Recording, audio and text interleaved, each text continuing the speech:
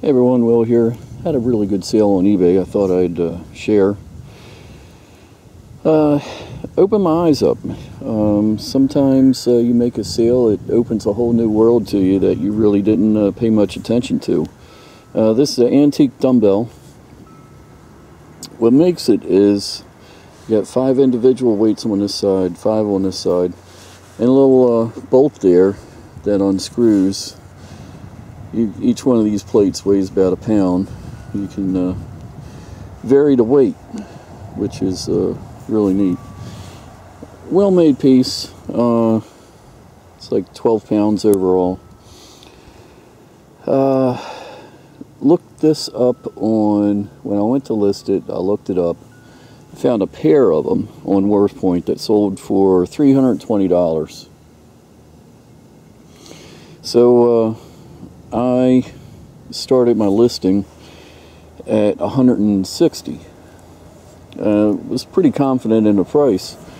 Then all of a sudden, I started getting offers. People offering me $140 plus with free shipping, and then $100 plus shipping. But I didn't take it. Then it started to get some bids. Sold today, $317. So once again, if you have any doubt whatsoever when you go to list stuff, don't start off the bat and go buy it now. Put it on for auction. If you've watched my channels, you know that I've said it many times before, but it's worth taking a chance listing at auction.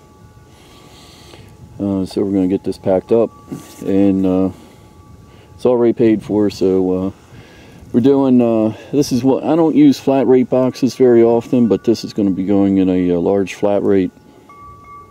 Wrap it up real good, protect it, and definitely going to be on the lookout for vintage weights.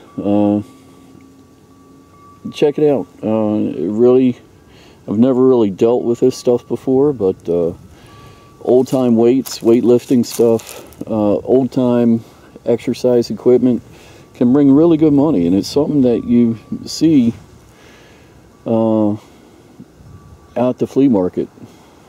So I think this was $5 or $10, something like that. So nice profit can be had. So until next time, this is Will Yard Sales Survivalist, and a very cold backyard. Until next time, we'll talk again soon.